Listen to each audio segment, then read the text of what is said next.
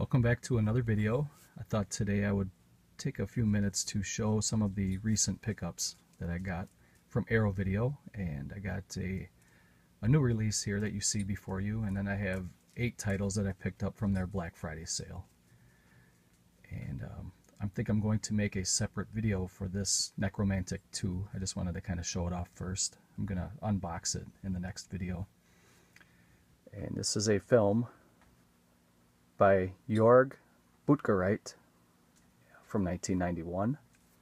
And this is the DVD Blu-ray combo pack, and it comes with a 100-page book and the soundtrack to the film, which is really cool, and it was limited to 3,000 and it's sold out. There's the spine, and then there's the back. Not sure if you guys are going to be able to pick that up, but if you would like to pause and read. This is the 3-disc director approved limited edition, and I believe they are going to re-release this without the 100-page book and without the soundtrack, from what I heard. So, but this this box set here is out of print, and it's going for some pretty good money right now. And this is the Region B UK edition. I'm not sure if they're going to release a limited edition for the US. That's very possible, but I haven't heard any news about that one yet. But that is Nekromantik 2. And next I picked up a little 4-pack of films by Jules Dassin, who is very well known for his film noir titles. And this one here is Brute Force, starring Burt Lancaster, from 1947. And Jules Dassin is very renowned for making his film noir movies, and sadly he passed away in 2008, and he was the subject of a lot of criticism in the late 40s, early 50s during the McCarthy era, and he was actually blacklisted as a Hollywood director because some of his films were controversial, and which I thought was really ridiculous to hear about all that and to read about it. And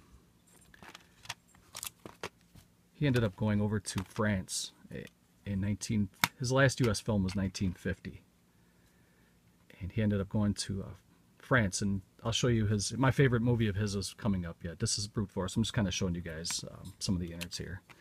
Not really great disc art, but it's better than just a silver disc, I guess. And then here's the reversible sleeve here, which looks pretty nice. Nice image of Burt Lancaster there. And I may switch this one out. I think I like this one a little bit better. And then this one also comes with a little booklet here.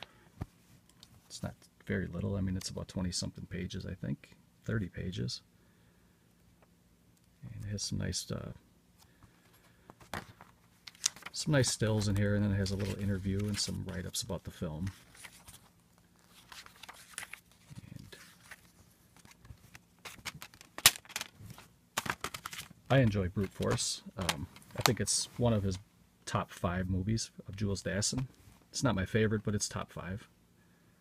So that is Brute Force. And then the second one I picked up from Jules Dassin was The Naked City, and I actually have this one already.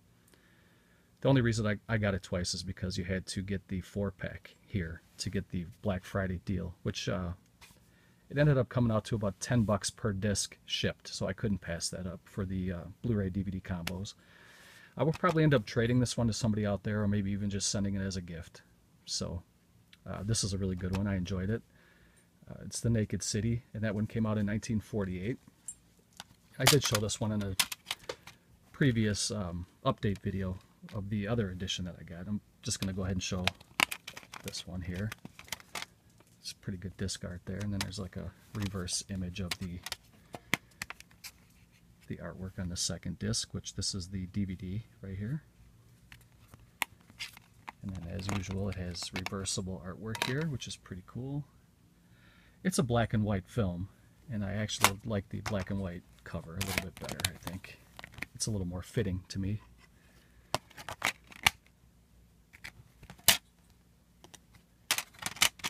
And then it has another booklet here, and this one has a little advertisement card, I guess, which we've all seen these before. I'd like to get La Grande Bouffe. This one's the massacre gun, which this was also available for Arrow Video's Black Friday sale. This is a limited edition to 3,000, and they have not sold out yet. I would recommend grabbing that one before it's too late, guys. If you like Japanese gangster style films, pick up the massacre gun. And then here's the booklet for the Naked City. Very nice, high quality booklet here with some stills and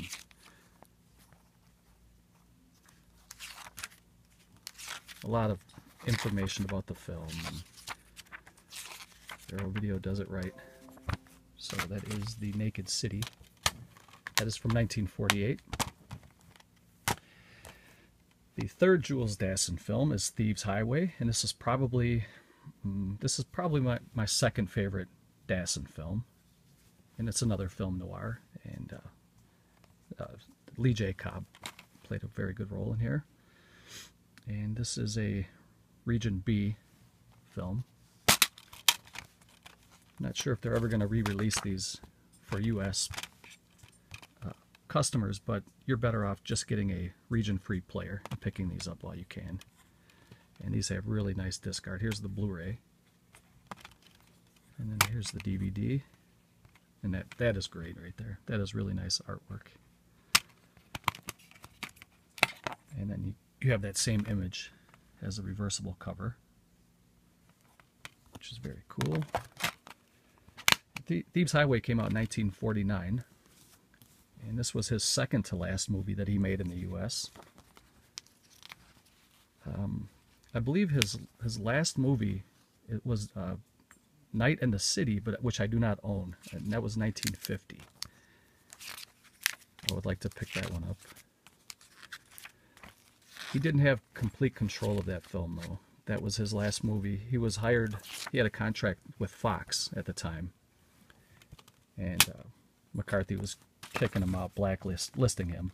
And he wanted to hurry up and make one more movie to fulfill his contract with Fox, at Fox. And then I believe he just had directorial rights. I don't think he had anything to do with like the sound or anything like that, from what I understand.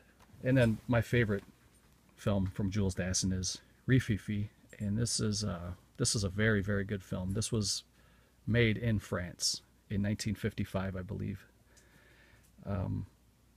This movie here inspired the movie Ocean's 11, and this is a really good gangster slash, it's like a jewel heist film, and many of you have seen this already. This has a Criterion release, which I do not own, so I'm glad to grab this one here from the Black Friday sale that Arrow had. And again, these titles came out to about $10 a piece shipped, so I mean, you can't beat that. And this is just the Blu-ray, and it is Region B. And then there's the reversible cover there. And I absolutely love this movie. This is a great movie, and this is a very thick booklet here. It's 30-something pages, and it's got a ton of information that you would like to know about the film, and I can't say enough good things about Arrow. And I know a lot of you guys out there are big Arrow fans as well, and deservedly so. I mean, these guys are great. So this was my little Jules Dassin 4-pack.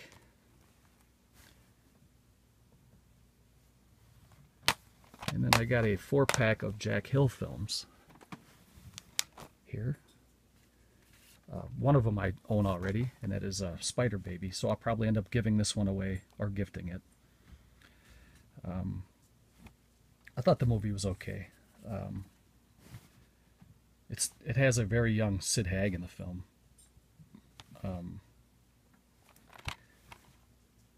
It was okay.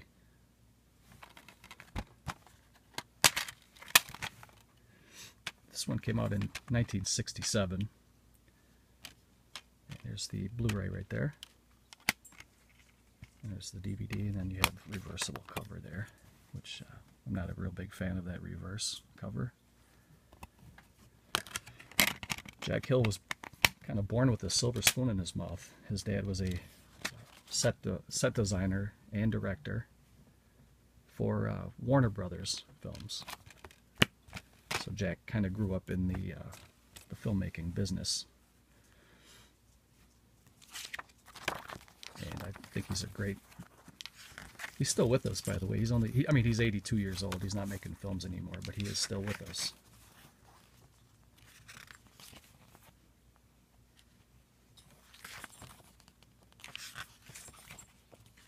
Very nice book here.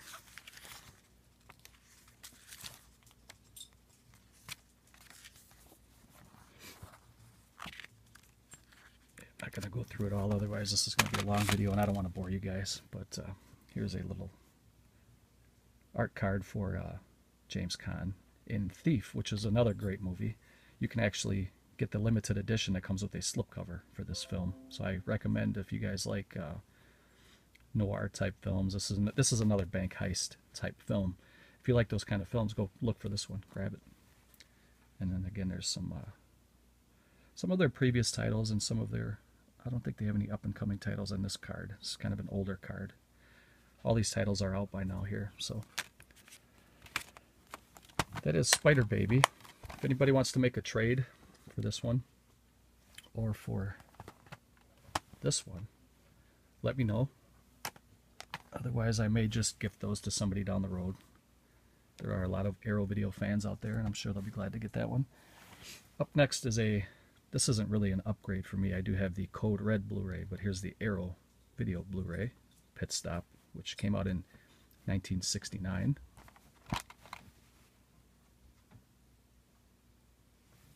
This movie's pretty good. There you have the Blu-ray, and you have the DVD, and then this is the cover here that was on the Code Red Blu-ray. I was going to pull that out and just kind of reference it, but there's really no need to. And then here's a card for City of the Walking Dead, which I think that looks outstanding. That artwork is really good, really great. And then some of the previous releases that they had. And you guys can see some of the stills here from this black and white film. It's very well done. The Code Red Blu-ray looked really good. I can only imagine that Arrow's looks as good, maybe better. Not sure if they shared or not. Okay, sorry I'm going through this so sloppily, guys. I'm just trying to kind of hurry up and do this. And then he did collaborate with Sid Haig quite a bit, so you'll see a lot of Sid Haig in Jack Hill movies. He was also in The Host as well, just to name a couple others. Spider Baby was one, and Pit Stop. I think this movie right here is my favorite Jack Hill movie. This is a really good blaxploitation, kind of a feminist type film. A lot of people think that Jack Hill was kind of a feminist director, but I don't know if I would go that far. I mean, in comparison to like a Russ Meyer, he may seem like a feminist, but I just think he respected women. I wouldn't go as far to call him a feminist, but this is a damn good movie, and this is Pam Grier's finest role, I think. Foxy Brown is probably second to me, but Coffee is my favorite Jack Hill and Pam Grier film. This one came out in 1973. And you can see the really nice, that retro 70s vibe right there on the cover art for the disc. It's Blu-ray only. And there's the reversible, which looks very nice too, but I do prefer that one. I think that's outstanding right there. And then you have an art card in there for a Blind Woman's Curse. And then here I'll just kind of flip through this booklet really quick, and Pam Grier is smoking hot, guys. Very beautiful woman. I'm not telling you guys anything you didn't already know. A lot of write-ups in here. These 70s blaxploitation films are very entertaining. And this is the best one, I think, in my opinion, from Jack Hill anyway. So that is Coffee, and I strongly recommend getting this one. You guys can go find it. I don't think it has a steelbook yet. It may have a steelbook, but I know Foxy Brown has a steelbook. I should hit up Arrow Video on their Facebook page and find out, you know, some of their steelbooks that are coming out. Maybe they would consider putting coffee on a steelbook. That'd be great. And the fourth and last one for the Jack Hill little 4-pack I got is Foxy Brown. Another great film. It's right up there with Coffee. Not quite as good, but it's right up there. Damn good movie. And this is a double dip for me. I do have the steelbook. This one came out in 1974. And this is a Blu-ray only. And then on the inside here is the cover of what the steelbook looks like. So I'm not going to flip that since I already have the steelbook. I'm just going to keep that cover right there, which looks really good, by the way. And you get an art card on the inside for this one. Was Squirm. I know they're not always going to be the same. You could get Foxy Brown on Blu-ray and you may get something completely different, but the one I got this time was Squirm, which I do own this on Scream Factory and Arrow Video. It's a good movie, creature feature film. And this one comes with a really nice thick booklet here. It's about it's a 30-page book. You get some really nice high-quality photos in here. And look at that! My goodness! Wow, that is a very, very fine woman right there.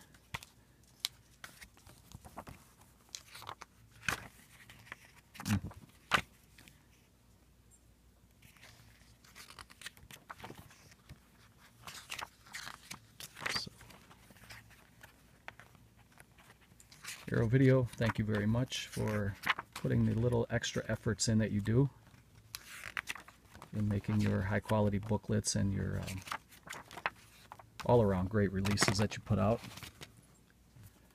As an avid collector, I appreciate the little extra things that companies like that do. Makes me want to keep giving them my money, and I will. So this is Region B. And this is the director approved special edition. So I'm not sure if this is limited.